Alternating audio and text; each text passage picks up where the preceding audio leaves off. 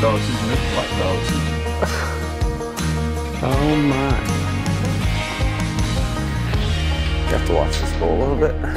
Jackwagon. Oh yeah, he's got some gnarly horns.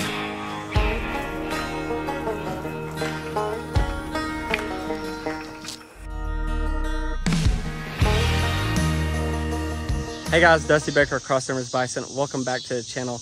I want to thank Helix for sponsoring today's video. Today we've got a lot going on. As you can tell here, got a new H brace. Actually, it's a refurbished H brace. You guys know that I've been hustling, working on this fence.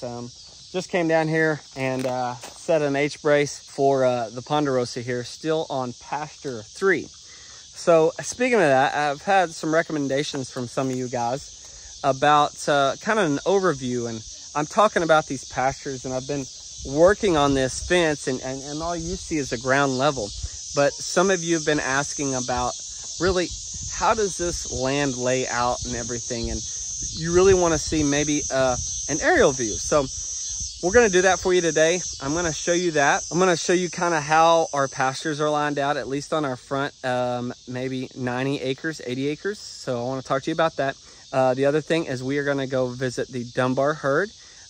Kevin told me he has caught Eleanor's little bull and has got him back with the other bulls. So we're going to go check on them and see the whole herd, and we'll check on Eleanor's bull, see if he's behaving. Then we're going to bring you back to the Ponderosa, and we're going to show you what's going on with the camper.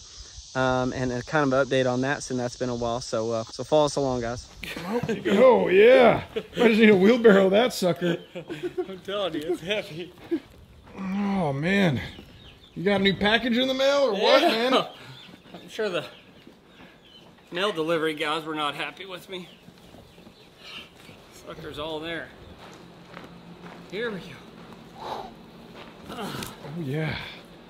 Woo. No dust on the package, but doesn't matter because what's inside. It's going to change how you sleep. It's going to change how I sleep. It's going to change how Marissa and I sleep. In the Bison camper. Oh, by the way, guys, the last time you saw the camper, it was down in the pasture. Well, it got so hot, obviously, and we don't want to leave it out there because, well, there are critters and things in nature that can cause problems and get up in your stuff. So we brought the camper up here, and we've had it in the barn. Plus we've got power. You can hear the AC going. So yes, we stay the night here sometimes. We hang out here in the evenings, and it's a cool place for Brooks to hang out. And for us to hang out when it's so hot and we're working and whatnot. So we got a Helix mattress here. There's a mattress inside. Cole and I are going to get rid of, and we're going to put this in.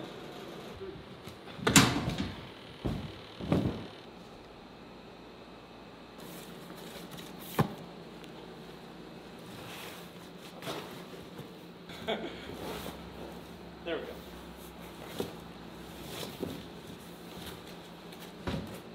Helix Sleep makes premium mattresses and bedding that are customized to fit your needs and conveniently shipped right to your door. Everybody's different, and Helix knows that. So they made the sleep quiz to match your unique body type and sleep preferences to make the perfect mattress for you.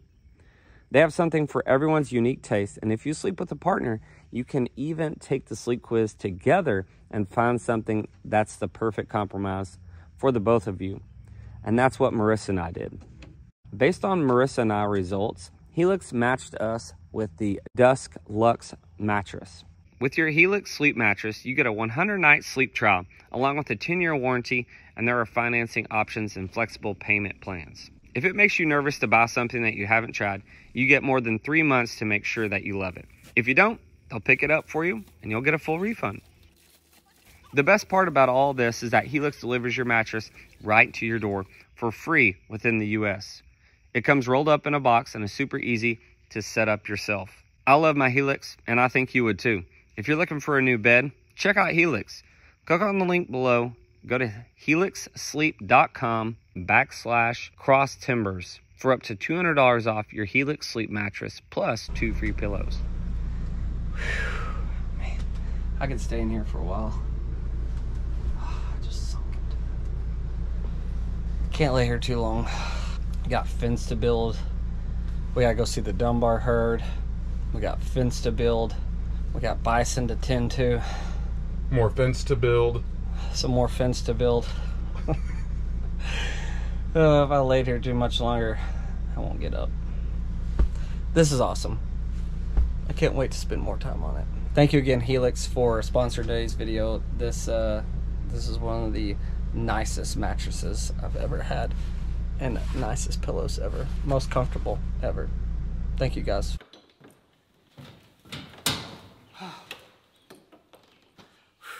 Time to go back to work. Thanks for the help, Cole. Good man. All right, so here is kind of an explanation of how this land is laid out. Well, just the front half is really laid out, what we're currently working on and been working on. Let me show you what's going on. Let's get the drone up. I've already talked to you about pasture 1 and 2. Pasture 2 is the one that had the new fence I brought you along on. I cleared out an entire quarter-mile stretch of mostly cedar trees between me and my neighbor. And then we put up a new 6-wire fence on that. And currently we have the yearlings in pasture 2. They haven't been in there very long. And then in pasture 1 is where Big Joe and his ladies and 2 calves are currently. Pasture 1 also has part of the barn and the corral system, all of that in basically pasture 1. So pasture 1 is not a full 20 acres like pasture 2 is. Also, when I talk about kind of the central location or the holding area, is this area right here. So just you pull into the property through our big entry and through the gate. This is kind of a holding area. It's a center sort of pivot between pasture 1 and 2, where we can bring the animals in if we want to put them in the corral or just let them graze in here in this area. Our project has really been focused on pasture 3 and 4. Take a look at pasture 3. Pasture 3 is the fence that I just finished. Kevin helped me kind of wrap it up, tying it all together and putting all the clips on it. So pasture 3 also has a neighbor to my south, which is covered in a lot of trees, and we are currently working on that fence. Basically, this is a 40-acre lot, and we've been talking to NRCS, and hopefully next year, if we get approved, hopefully we'll be able to cross-section this 40-acre pasture and divide it into another pasture, 20 and 20, which would be pasture 3 and 4. So right now it's basically an open 40 acres of the current fencing that we're working on. In this 40 acres, there are 2 ponds. One that is holding water, which will be in pasture 3, and then another pond in pasture 4, which is currently dry. Unfortunately, it is part of it, which does bring concerns to pasture 4. Pasture 3 pond has been holding water steady, but pasture 4 obviously has not and has gone completely dry. If you keep hearing me talk about trying to get the bison in more land, we knew when we bought this land that the fencing was not good, and we have to slowly replace all the fencing. Right now, obviously we're battling with the very hot and dry conditions. So we typically only work early in the mornings and in the evenings. And I work a little bit in between on the skid steer just because it has AC in it.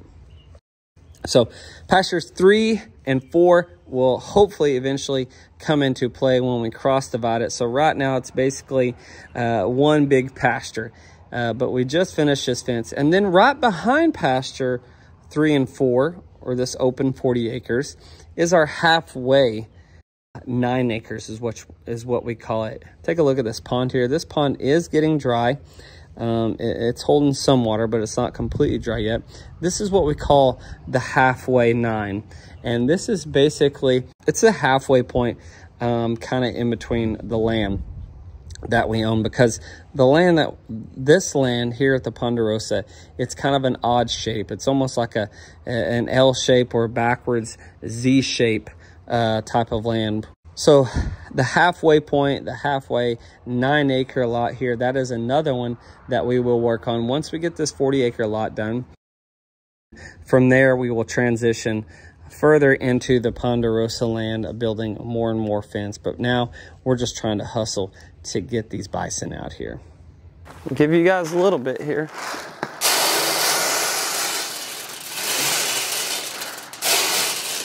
Not your normal stuff, but give you a little, oh, something. Makes you feel old when you cut it short.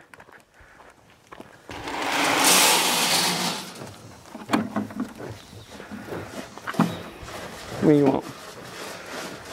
She looks good.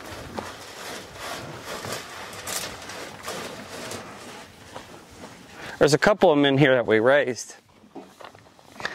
Some of these, they're yearlings now, but some of these are part of those Texas calves that we purchased last November.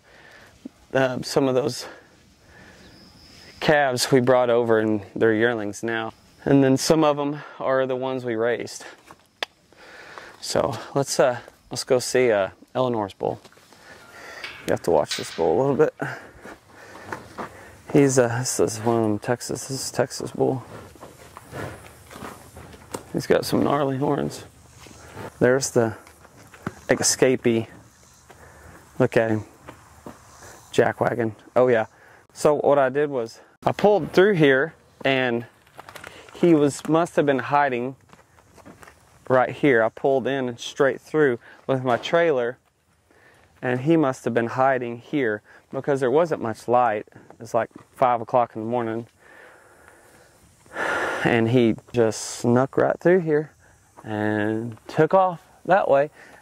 And so I shut the gate and I had one more in here. And so I walked over there, shook the bucket, took some feed to try to get his attention, thinking he would come back.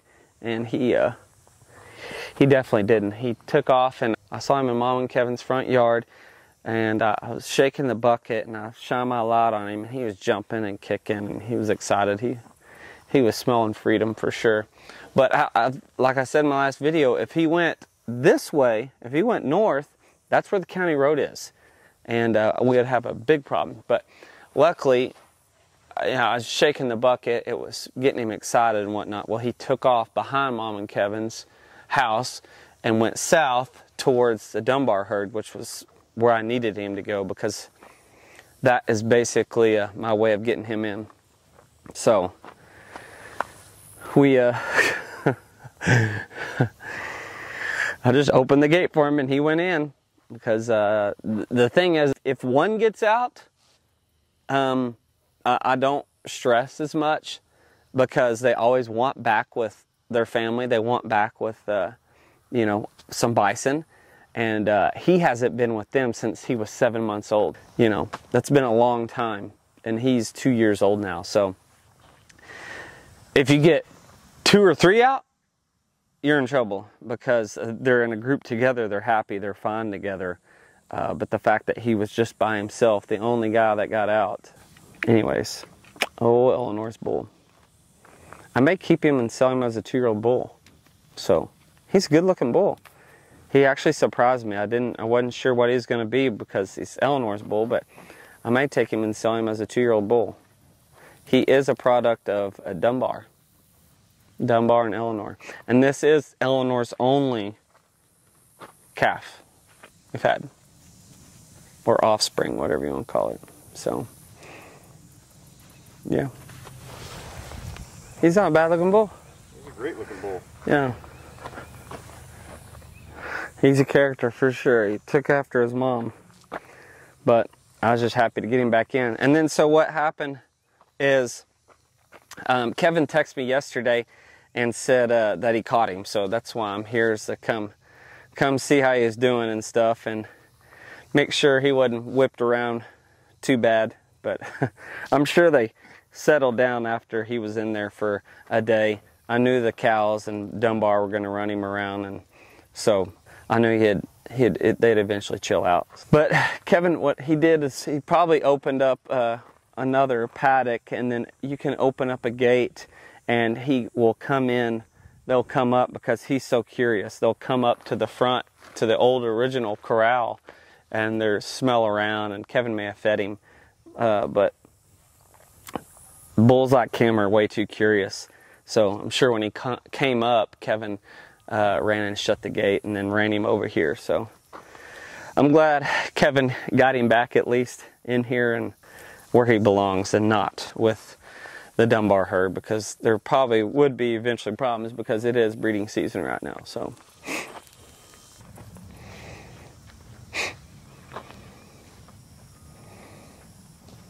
all right, now that we've checked up here on Eleanor's bull, let's go down and actually see his mom and dad and see the Dunbar herd. Let's go. Hooligan.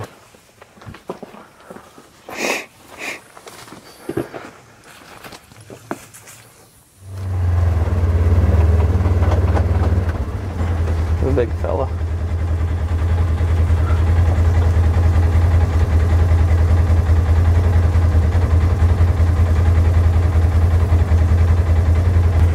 He's cool looking.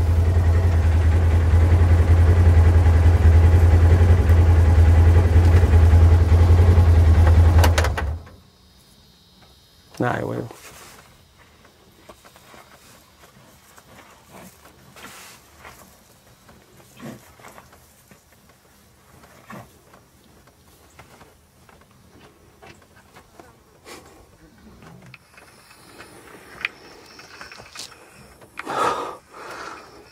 Those flies.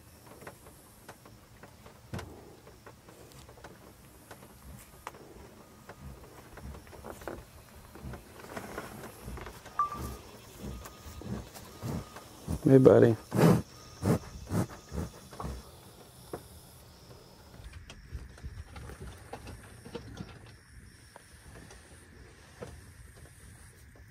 It's not red dog season, it's black dog season. Oh my, Kevin will be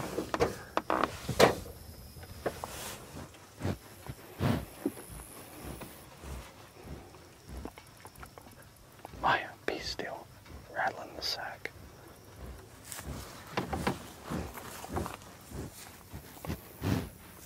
He's just interested. That's who you gotta watch. It's that one. All right, guys, we're out here with the best of the best right here, the original herd, Dunbar herd. Now he's gonna poop right in front of us. I guess that's how he feels about us, actually. Thanks, Dunbar. Does that mean we need to get out of your pasture? Come on, I was just talking about you, man. Just bragging on you. Come on. Come on, Dunbar. He's probably mad at me because I've been hanging out with Big Joe a little more. But anyways. No, while we're over here, I did want to talk about these three babies. And I know I've mentioned it several times, but we won't know who these three babies belong to as far as the sire. As far as the dad, we won't know whose they are until we pull hair samples, just like Doc talked about with the NABR, the North American Bison Registry. When we pull the hair on them here this fall, when we work all these animals, we can track back and see who the dad is, whether it's Dunbar or Big Joe. We won't know. But just coming out here, looking around and talking to Doc, actually, he's had some cows that bred late. And the reason I say that is, like Quapaw here, when you look at her belly and how low it sits, she looks pregnant. And because she may not have been accepting Big Joe in the first round of that breeding season, so last July when Big Joe was in here and we moved Dunbar up, she may not have been cycling, or she may not have taken Big Joe, like we've learned, since his fertility is good, she may not have taken him. And so now, because she looks pregnant, it makes me think, well, maybe she came in heat later, and then he possibly bred her, because she sort of looks pregnant to me, and her woman parts are showing some signs of being pregnant. She may not be pregnant, but to me it looks a little bit like she is. So we may have some late born babies, and I would rather have a baby than not a baby at all, because you know, if you're a livestock owner of goats, sheep, pigs, cows, whatever it is, if you don't have offspring, you can't make the money to pay your bills and all those things. So the fact that we only have 3 out here is frustrating, and we've learned that he is fertile, Big Joe is fertile, but I've learned that through Doc that some of these cows just may not accept them. And then I've done some research since then and paid attention to some other things where even in Yellowstone, cows sometimes don't take the bull or dominant bull. And so even in nature or in a pasture, that's occurring. And I'm learning that, obviously, because we only have 3 out of 8 potential calves here at the original place at Dunbar Place. So I don't know, it's just all a learning curve for us, and we just have to learn from it and grow. But the good thing is that Big Joe is fertile, so we're glad that is happening. But they're all doing great. I still have the feeder out here. I still got the green bulk feeder. Just trying to help keep them flushed or keep them healthy. One, it's super dry. You can see there's not a lot left out here. Kevin's been putting out hay for them, and the feed helps during these dry conditions to keep these animals healthy. And unfortunately, we do have to put out hay right now for the Big Joe herd and for the Dunbar herd. And so Kevin's been helping out over here and doing a lot for me since I've been hustling with the fence at the Ponderosa. But they're all doing good. The calves look good. And I'm just going to take a look around and look at these females to see if some of them are possibly pregnant. Because even if it's delayed, which is not what you want, if they're born late, that's okay. I'd rather have calves this year than not at all. So she's always been a big cow, but the real sign is when their vulvas start to bounce, and you can see her nipples a little bit. So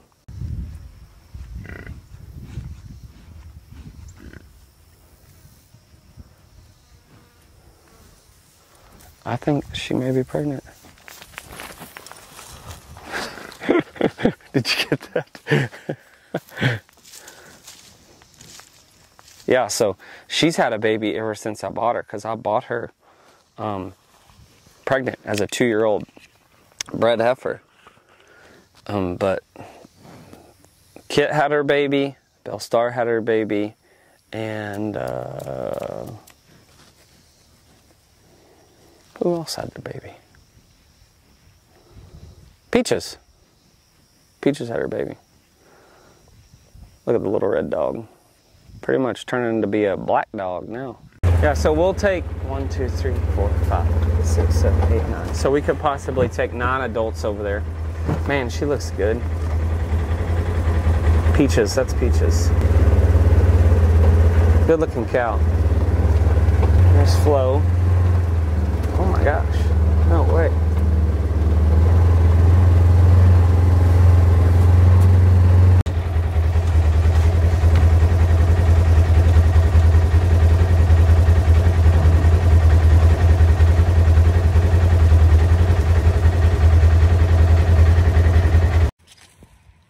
Well guys, I hope you enjoyed the video. I hope you understand a little bit more about how the Ponderosas broke up, and a lot of it is what they've naturally done, and part of it is what already has occurred here. We're just going off of what is existing. Yes, we've had to do some fence building and whatnot, but a lot of it, when you've got a perfect 80 acres, you know, on the front half of this Ponderosa, you can pretty much build off of that, and all you got to do is put the work in with the fencing, and that's what we're doing.